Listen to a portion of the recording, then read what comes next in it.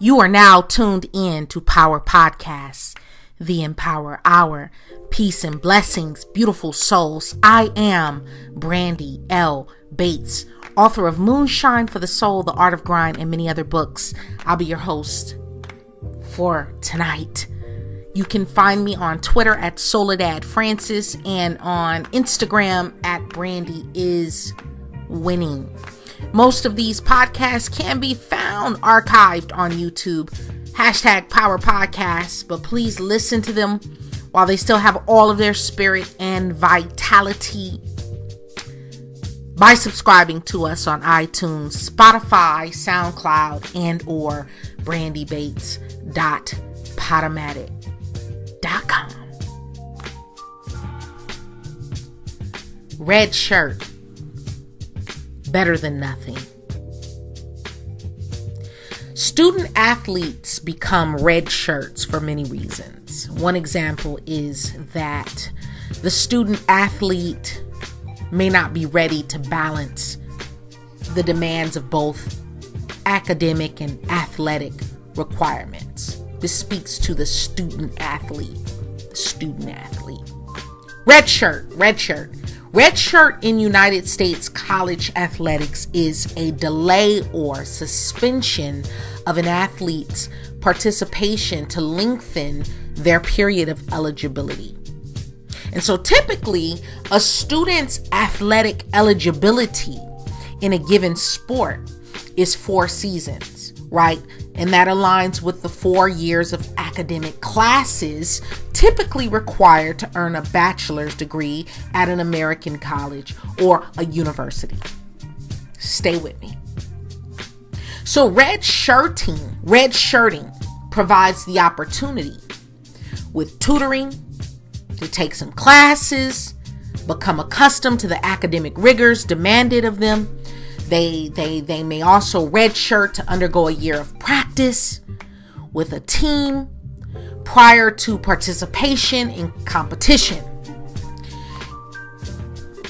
In American college football, a student athlete may redshirt to work towards increasing size, strength, and stamina.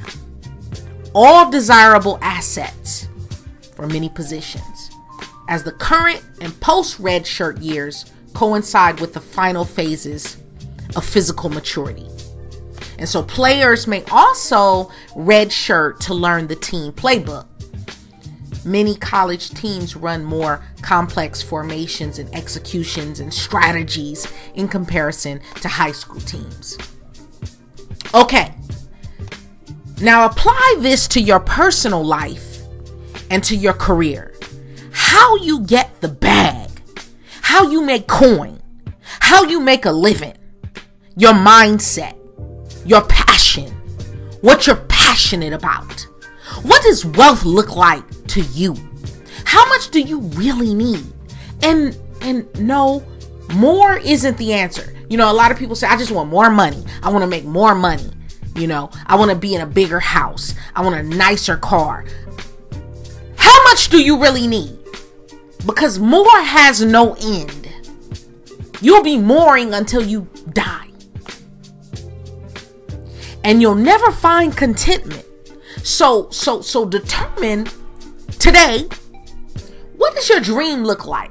Determine what your dream life looks like and how much you need to achieve that. For what you're trying to do. What's the cost? What do you need to learn? What certifications do you need? What degrees do you need? How much money do you need? Where do you need to relocate to? Where do you need to live? What do you need to know? Who do you need to know?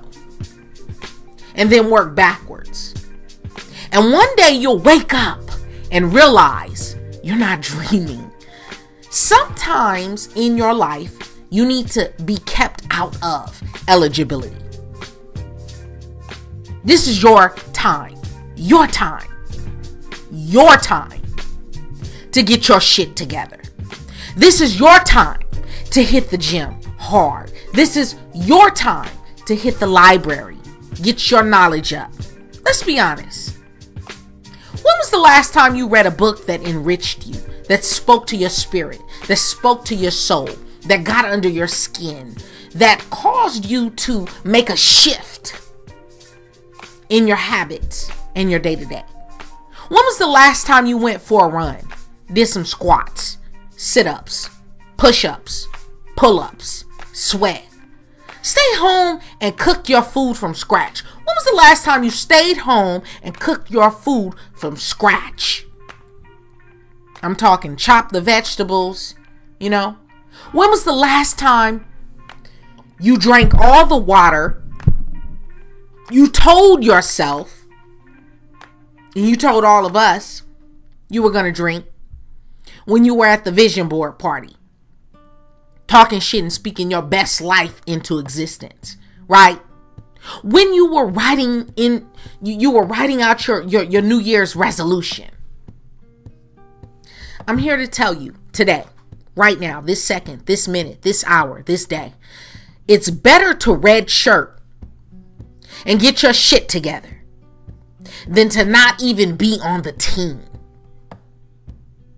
It's better to go to that community college than to skip school altogether, because the relationships and the networks that you're going to form cannot be found elsewhere. Sometimes, not all the time, sometimes it's better to have oatmeal than no meal. When you start taking care of yourself, I mean really taking care of yourself, you start feeling better. You start looking better. You start to attract better. It all starts with you. It all starts with you. A lot of you have not found that perfect person, or who you believe is the perfect match for you, because you are messy as fuck. You know it. Everyone else knows it. Get your shit together first. Get your shit together. And then everything else will fall into place. I know for a fact, beyond a shadow of a doubt, we attract who we are. You attract who you are. You don't attract what you want. You don't attract what you think. You attract who you are. And even when you get your shit together, you still have to maintain and keep it tight. Keep it together. Don't be too confident when someone tells you they like you or they love you or they feeling you. The real question is, until when? Until when? Because if they like you because your hair is long, what happens when you cut your hair? The big chop. If they like you because your body is slapping, what happens when you gain 30 pounds? If they love you, or they are in love with you, or they like you because of what you are doing for them, the money you're spending on them, what happens if you get laid off, if your coin, dries up? Because like seasons, people change. We are all constantly evolving, changing, growing, shrinking, learning, expanding. Tastes change. Ideas change. Opinions change. Nothing lasts. Everything is changing. Everything is changing into something else. You have to know when to be grateful for better than nothing. It's better than nothing. You might not be in that, governor style mansion, but it's better than nothing. You may not have that beach house, but you got something. It's better than nothing. You may not be driving that S-Class, that Tesla, that Maybach, but what you do have is better than nothing. I need you to understand that you have no idea how much of an impact your art or your craft will have upon the masses and upon people who have not even been born yet, until you actually do the work. When I found out recently When I found out about Toni Morrison passing, I broke down. Do you hear me? I was in shambles. Like, I didn't even understand it personally. To keep it all the way 1000. Like, I wasn't expecting it. Like, I literally broke down and was in tears as though this was my mom or my aunt, one of my cousins, one of the ancestors. I cried for hours. Then I pulled myself together only to I went on to cry in the shower. Because although I had never actually met this woman, her work and her endeavors, her energy, her spirit, it stirred something within me. Do you follow me? There is somebody's listening to this right now. You hear my voice and you have no idea that the work that you're doing right now will impact millions. The shit you're into, the shit you're doing will impact billions of people. Men and women all around the world. You may not see the accolades or get invited to the award shows or go on the tours. Your shit might not be on, Billboard or you might not be on the map yet. Or even taste and experience the royalties and mailbox money. But your legacy will be on the tongues and in the bloodstream of souls who have not even been born yet. Can you even wrap your mind around that? Some of the world's greatest master teachers and artists and athletes and singers and actors and actresses and thinkers and philosophers and creators and inventors and entrepreneurs did not get to see how much of an impact their work would have, because they may have struggled during their lifetimes. Shakespeare, Nelson Mandela, Van Gogh, Marvin Gaye, Jean-Michel Basquiat, Mozart, Beethoven. Had Prince or Michael Jackson only known what their legacy meant to so many, I don't think they would have gone out the way they did. Robin Williams, Kate Spade, Anthony Bourdain. We have to learn how to put things in a perspective. Put things in perspective. For instance, you may be a writer and you want the Stephen King, J.K. Rowling, James Patterson type of bag. But look at their catalog, right? They have put in work. You can't be on your second album. You're on your second album on SoundCloud. And all of a sudden, you brand new. You a diva. You making demands like you Madonna. Like you Christina Aguilera, right? Beyonce put in the sweat equity. Do you hear me? Do you follow me?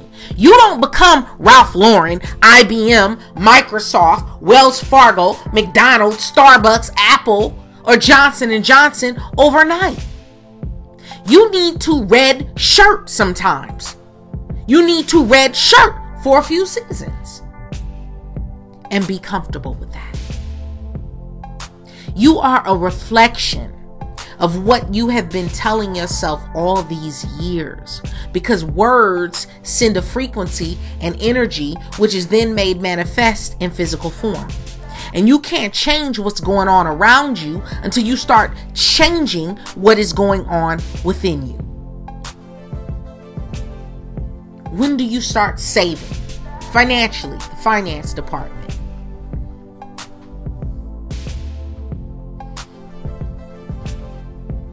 When do you start saving? And no, right after isn't the answer. There's always a reason to put it off, right? Spending is always a lot more fun than saving. I say all the time. Every time you climb in your car and you start the engine and you move your car out of the garage or out of, where you live, you're about to spend some money. You're going to spend some money on gas. You're going to spend some money on food. You're going to spend some money on recreation. You are going to spend some money. Every time you climb in your car and start the ignition, you're about to spend some money. Spending is always, and the way we're moving into this cashless society, this fiat currency, this cashless society, it's nothing to press a button to order something on Amazon or, click a button and cash out some money over. And you're not realizing. That's why I love Dave Ramsey, because he talks about the envelope method of just holding your cash in your hand. So you realize, because it's a lot easier to earn the money and spend it than it is to earn the money and actually strategize and plan your dollars future, where they're going. But spending is always a lot more fun than saving, right up until it's too late. So enjoy life. Enjoy life now. But put off some of the fun until later. Do you really need those new set of acrylic nails? Do you really need to get your hair done every 2 or 3 weeks? Or can you do your hair yourself? What can you do yourself? Do you need to go out to dinner? Do you need to go out to breakfast or brunch? Or can you, cook that food at home? Do you really need to buy all these new clothes? Or could you potentially, go to the Goodwill, or, you've got time. Look at the grand scheme of your life. Nothing is ever as deep as you believe it is. In the grand scheme of our lives, ladies, mothers, where my mom's at. What was that pregnancy, right? Yeah, the labor was terrifying. The shit hurts. Don't get it twisted. Make zero mistakes about it. It hurts. And the labor was arduous and it was painful. But in the grand scheme, 9 months of pregnancy, labor, and delivery, it was a blip on the radar in the grand scheme of the life of your child and the life of you being a mother. Trouble never lasts. But you'd better learn how to enjoy the ride. You better learn how to enjoy the journey. I've said it before, but it bears repeating. If your shit isn't working, get ruthless about doing something different. Your shit isn't working. You trying to lose weight, shit ain't popping. You gaining weight. What are you doing? And what can you do different? Right? You said, you know what? I wanna double my income. It's not popping. It's not happening for you. What are you doing, and what can you do different? Because whatever you're doing is not working. Be about the process, not the trinkets and the trophies. Because a lot of us focus on the degree. We focus on the house. We focus on the boat. We focus on the happily ever after marriage. We focus on, when I get here, I'm going to be able to do this, that, and the third. You got to be about the process. Fuck a participation award. Be about the process. Be about it. Healing isn't about changing who you are. It's about changing how you feel about who you are. I want to speak to all the empaths for just 1 second. And to the empath within you. Empath. The word itself, empath. I'm an empath. Empath is derived from the Greek word as in and pathos as in feeling. The term empath, it refers to a person who is able to feel into the feelings of others. Understand, your subconscious mind is 30,000 times more powerful than your conscious mind. And without soul work, you are a spirit having a human experience. Without soul work, we can never ripen into our fullest potential. You came here for a reason. You have a very specific purpose and very specific set of goals, whether you know them or not, whether they are in transition or not. But this world, the universe, this society, that we live in, the people at your job, at school, you name it, they will always test you. It'll always test you. It will test your beliefs and your truths. You will encounter situations that make you second guess everything. These are lessons. You know in your heart what is true. Stay in your intuition. Rest and rule in your intuition. Because I have to always remind myself, like, alone, I can't change society for the better. Me, by myself, who am I? I can't bust a grape in a fruit fight, right? By myself, alone. But I can radically transform my own consciousness. I can radically overturn the conditioning that limits my potential, right? Your shadow is a dark omen. It's a powerful teacher. That's why I always talk about shadow work. You gotta uproot and deal with the shit, those generational curses, alcoholism, abuse,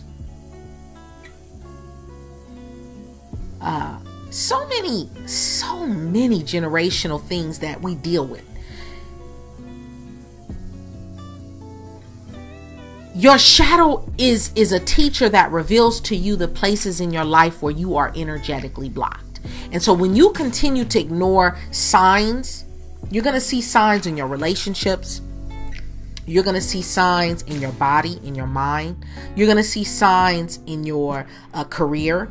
You may even see certain patterns where certain people, they may be on a job for 6 months and then shit starts happening. Or they're in a relationship for 6 months and then shit starts happening. That's your cycle. That's your program. That's your, it's telling you, it's speaking to you. It's a language. And so when you continue to ignore the signs, you perpetuate the cycle of your suffering. And so genuine self-love is the most profound experience in the world. The most profound experience in the universe. Learn how to take your L's with grace. One thing about me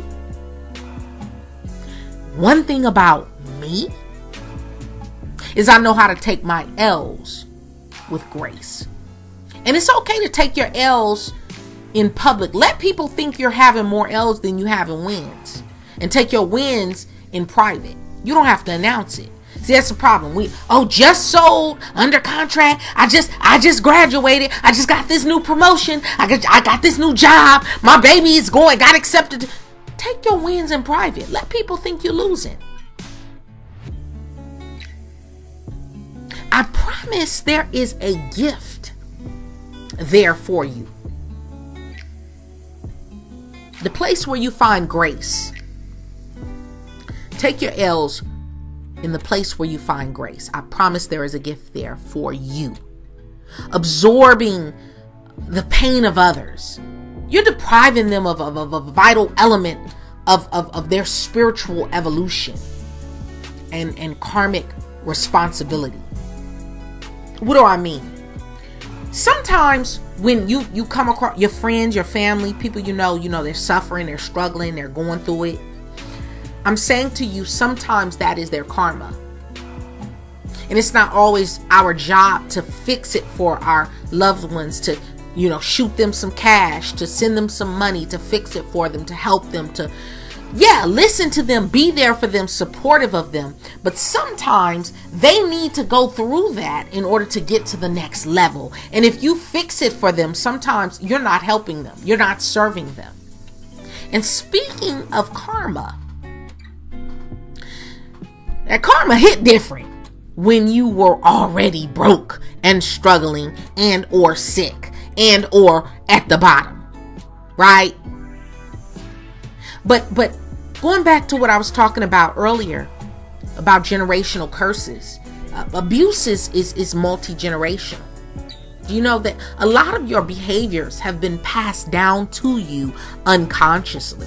Children are highly influenced by the energy of the household, including the energy of you as a parent.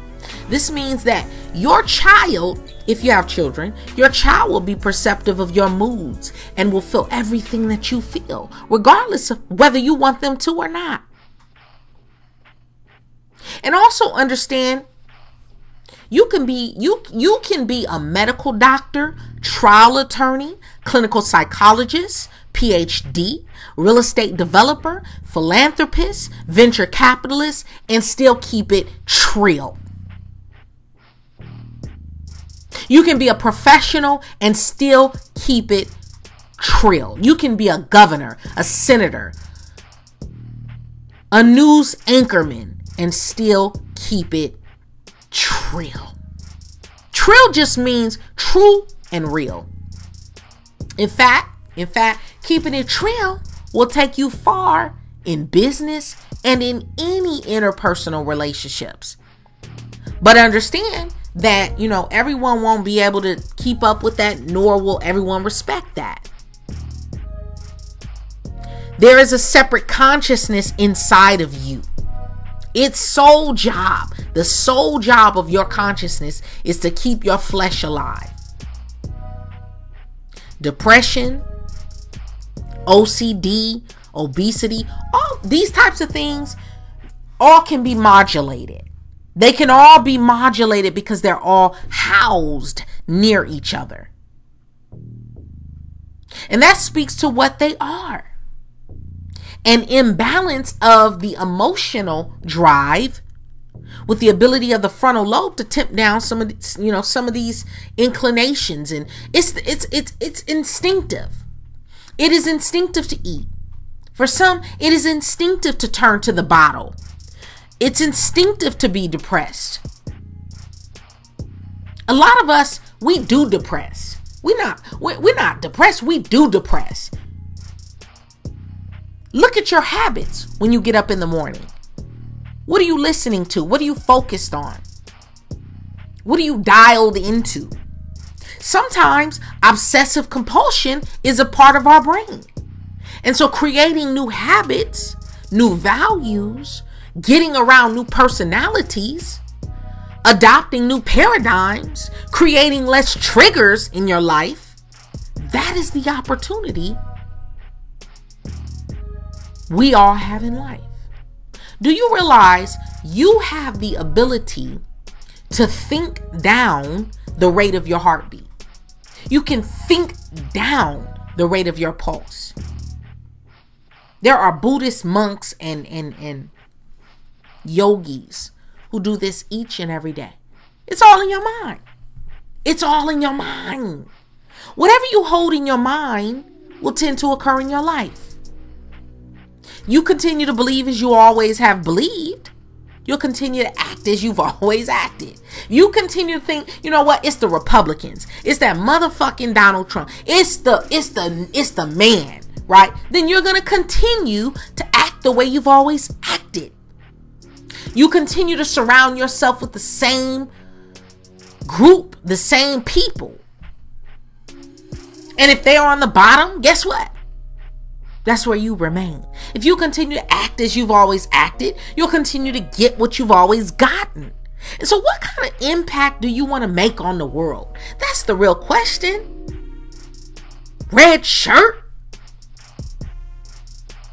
What kind of impact do you want to make on the world? You have the potential to make it happen. Most people have no clear vision of their lives. Zero. Just doing shit to do shit.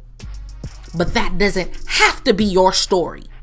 This is about living an extraordinary life in multiple dimensions of your reality. This is about living an extraordinary life in multiple dimensions of your being. Choose your habits carefully because they decide your future. Are you waking with the sun and drinking room temp lemon water? Or are you running your body into the fucking ground? You smoking cigarettes? You drinking? You turning up? Are you running laps? You hitting the gym? You juicing? Intermittent fasting? Eating vegetables? Understand, your body is your avatar. Your body is your house. Your spaceship. Your temple. All in one. For your duration on this planet, in this time and space, Are you honoring it? I know people who honor everything and everyone but themselves and their bodies. Everything you put in your body is bullshit. And you know who you are. You know you're not doing what you're supposed to do. You know you don't drink water. You don't do shit you're supposed to do. You eating McDonald's. You turning up. You drinking Hennessy and smoking and backwoods and blunts. And are you honoring your temple? You have a finite amount of time to be in this body at this time, in this time and space, on this planet. Are you honoring your spaceship, your temple, your home, your avatar? Each of us, though we are spirits having a human experience, each of us requires 9 types of rest. Time away, be that relationships, people, the job, school, your kids. You need a vacation. You need time away. Permission to not be helpful. You don't always have to be the one lending a hand. Something unproductive, i.e., daydreaming, wandering, relaxation, etc. Right? Connection to art and culture. When was the last time you went to the museum? When was the last time you went to an art gallery? When was the last time you went to a reading? Poetry reading. When was the last time? Solitude to recharge. When was the last time you meditated? When was the last time you went out in nature and were at one with nature? A break from responsibility. People get tired of always having to be strong, always having to be on, always having to be, responsible. Stillness to decompress. Safe space, right? Safe space. And alone time at home. Somebody said when you got your shit together and you living good, there's no better place to be than at home.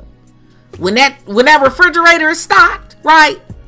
Your food is in the freezer.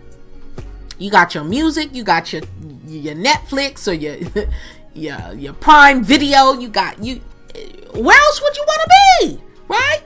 But you exist in time. You exist in time, but you belong to eternity.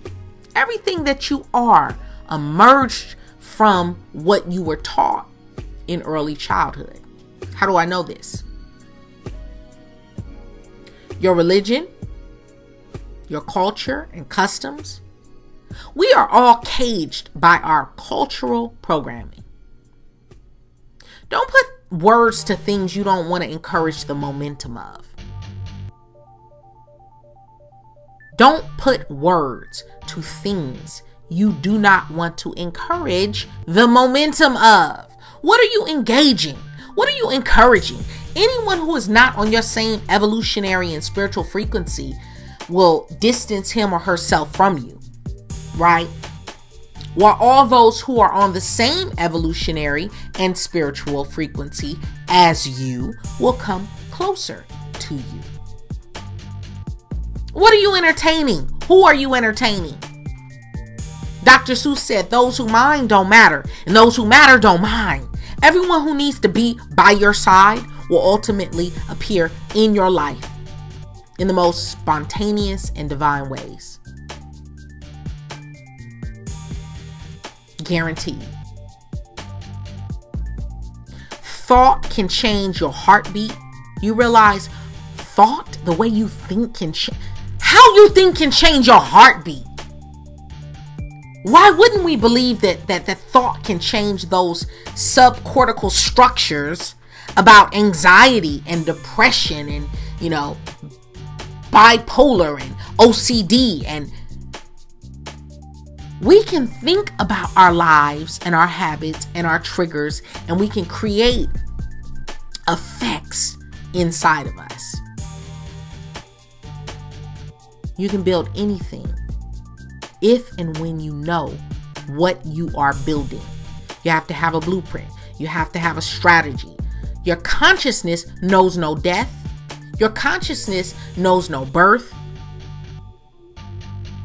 It's eternal. It is only your body that is born and dies. Your body is born and your body will die. Your body is aging at this very second, at this very moment. But your consciousness, the observer, the soul, the spirit, who you really are. But you are not aware of your consciousness. You are not conscious of your consciousness. Everything is energy. Your thought begins it. Your emotions amplify it. Your actions increase its momentum. God is consciousness. God is consciousness. Not just the creator, but the very source of creation itself. It is not some separate, superior, and condemning entity that many religious institute. Where do we get that from? Fire and brimstone, right?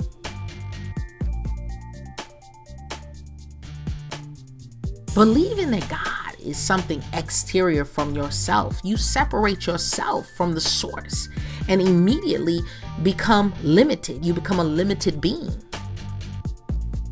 It is a force, a divine energy, a frequency that exists within you and everybody.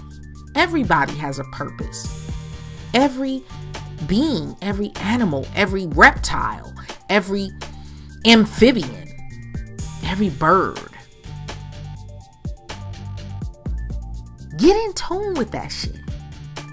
If you are still attached to your religion, your color, or the country you were born, do you realize how small this shit is? Do you realize these are human social constructs? Borders are social constructs. Race, ethnicity, nationality, all this shit. Somebody created this shit. Somebody created a map. Somebody created a flag and said, you're here. This is what you are. You people are Mexican. You people are Bolivian. You people are Chinese. You people are Eritrean. You people are, we're all one entity. When you look down on the planet, you don't see little borders and strips, and where Portugal is different from Spain and where Haiti is different from the Dominican Republic. Get in tune. Get with the winning team, right? If you are still attached to all these things, your religion, your color, the country you were born in, then you still don't even know who and what you truly are. You don't even know who you are. You don't even know what you are. If that's what you're grasping onto, stop letting people treat you like you're regular. It's not about changing who you are, but discarding who you are not. And just like your plants have to be watered, you have to be watered. By the way you breathe, you can change the electricity in your mind. We are electric beings. The universe is a fractal. The universe is fractal. Mathematic. You are an electrical being. That's why the foods that sustain you are electric foods. Yogananda tried to tell us this. Transformation isn't sweet and bright. It is painful. A complete uprooting before becoming. Exercise. We underestimate the power and potential and potency of exercise. Be that yoga, running, cardio, strength training. Exercise keeps your brain arteries open. If you're not exercising, if you're not working out, you are losing. Please believe, please understand, hear me. Exercise keeps your brain arteries open. It releases all those neurotrophic factors inside your brain. It's not just the plumbing that irrigates the flesh of the brain. To keep the flesh healthy, you have to irrigate it. That has to do with your brain arteries. When you exercise, it literally makes you smarter. The brain says, I'm feeling good. This is good. I like this. I'm feeling this. I'm going to create a new route. I'm going to remind you that you feel good when you run. And I never thought in a million years I'd become a runner. You couldn't tell me 10 years ago that I'd be the type of woman that's lacing up some running shoes, spending $200 and $300 on running shoes, and feel good about it. Because when those endorphins kick in, baby, what they say? What it do, baby? When those endorphins kick in, it's like Love Jones. It's a motherfucker. Do you hear me? The brain will shower itself with growth factors. That's why movement is important. It's about learning one step past where you're comfortable. Just good enough to get you to the next level. Just good enough to get you to the next level. Better than nothing. That's what learning is. Level 1 to level 2. Level 2 to level 3. Level 3 to level 4. Millions of people never analyze themselves. Mentally, they are mechanical products of the factory of their environment.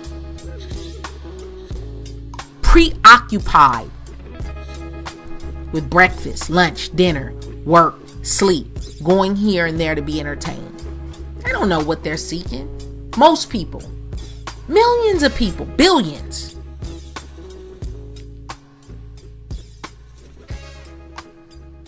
They don't know why they, never realize complete happiness or lasting satisfaction. Our ability to destroy ourselves is the exact mirror image of our ability to save ourselves. The cost of sanity in this society is a certain level of alienation. And so you have to get scarce if need be. Today.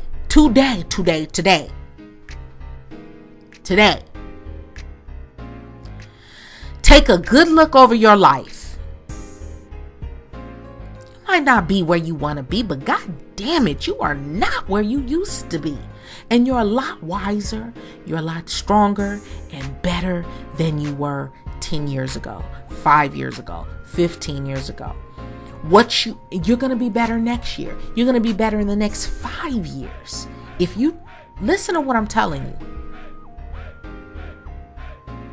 What you have may not be